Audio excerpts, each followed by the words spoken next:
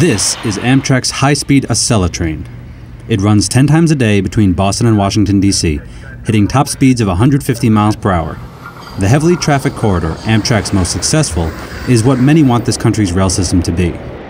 Then there's the Lincoln service, a 300-mile stretch between Chicago and St. Louis, running at an average of 60 miles per hour.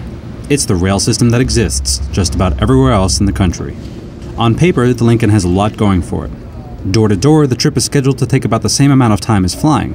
And on the train, you can walk around, make friends with strangers, and generally have a good time without being jumped by air marshals. Nobody ever buys gin on this train. They buy that vodka. You see how much vodka I got on the thing? That's it? Oh, well, you give me that. There are a few rules, of course. Ladies and gentlemen, please be reminded when walking through the cars, you must have shoes on. But the train ride is much better in theory than in fact.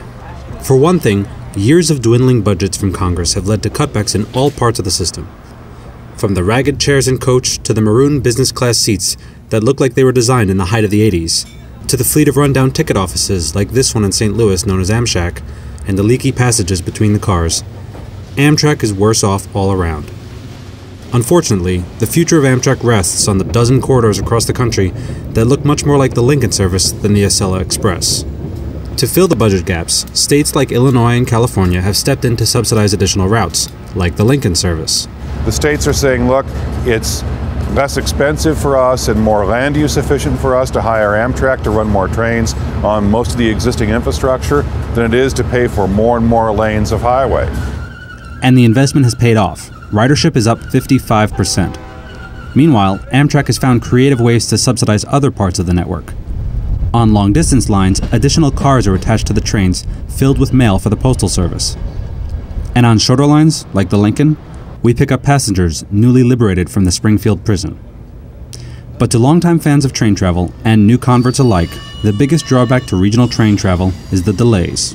Once again, we got a little bit of a signal problem here. Everyone has their own ideas about what causes the delays. It could be the giant, slow-moving freight carriers holding up the lines. I guess there's a freight liner that was in front of us and we got slowed up by the freight liner, and so... It could be the weather. So we're about 45 minutes north of Springfield. We haven't even hit the halfway point in our trip, and we're sitting still because of thunderstorms and signal problems. Or it could be a combination of more human forces. There he is.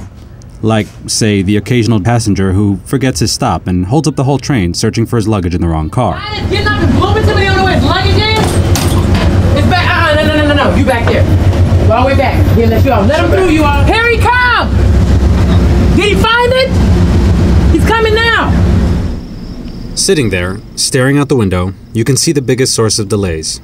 It's the tracks. Amtrak rents most of its rail from cargo carriers who have no need for the modern tracks used to propel high-speed trains. Amtrak uses over 21,000 miles of track, but it owns less than 700 of those miles. And most of that's on the Northeast Corridor.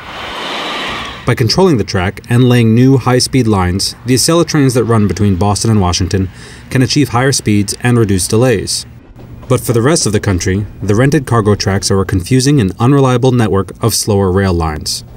For example, the tracks between St. Louis and Chicago are owned alternately by Union Pacific, Burlington Northern, and Canadian National. Buying additional land and laying new track would be a very expensive investment.